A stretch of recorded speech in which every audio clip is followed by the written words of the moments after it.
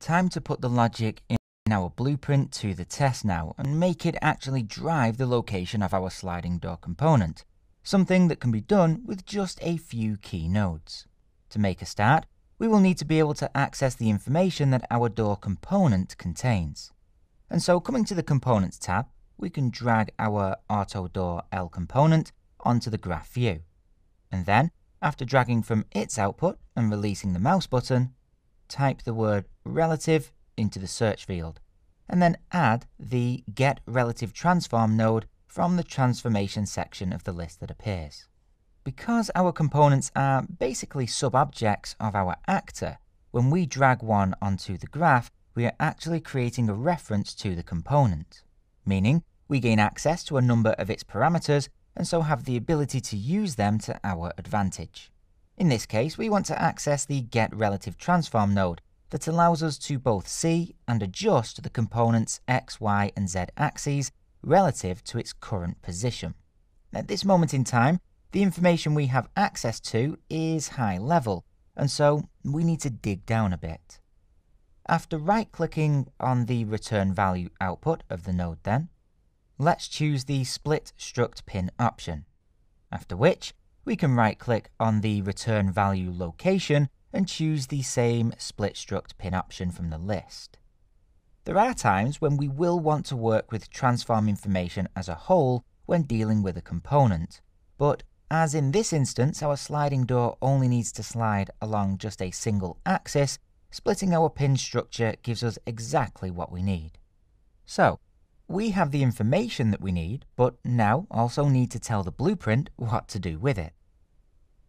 After dragging from the AutoDoor reference in our graph, let's release the mouse button, type Set Relative, and then add a Set Relative Location node to the graph. After which, we can hook our timeline's update output to the new node's execution input. We can now start to set the door's location based on the two parameters that we are storing in the lerp node. Once again though, for this to work no matter what orientation the door is in, we are having to use the relative version of the node so as to ensure that the door will slide correctly even if placed at odd angles in the level. As we still need to dig down to even lower levels of information, let's right-click on the new location input of the relative location node, and then choose the Split Struct Pin option again. Once again, we will only want to change or affect the Y-axis, and so the inputs need to be split in order to give us correct access. Even though we only want to change the one axis though, we still need to make sure that we aren't leaving the other two axes inputs blank, as this will cause our blueprint to treat them as having no input, which would actually change their location.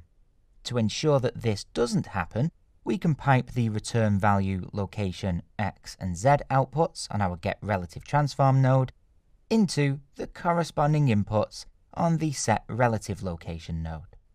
As our X and Z axis won't be changing, given that we will always want the door to align to the frame mesh, we can use the original X and Z positions to keep the sliding door in place.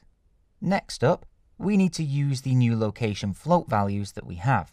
And so let's pipe the return value of our float lerp node into the new location Y input on our Set Relative Location node.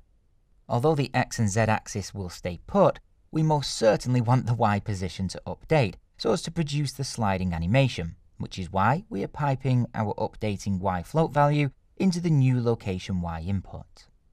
And with that, we have created our door animation. If we were to test the level and walk up to the door, we should, in our case, see the left door open and close whenever the overlap and end overlap events fire. Although, I will save testing until after we have set up the animation for our second door.